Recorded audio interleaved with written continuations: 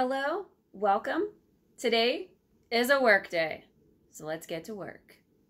Today we will be talking about the favorite clay of choice for me, who does not know anything about a kiln or how to use one, or thinks that I'm possibly going to blow up everything if I use it.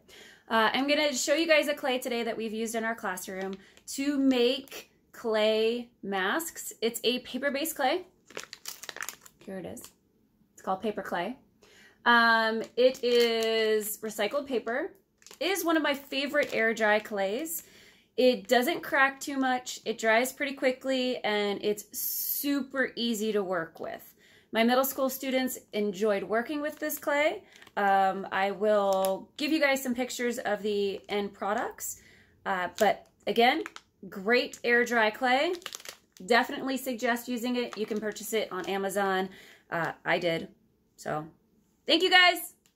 See you next time.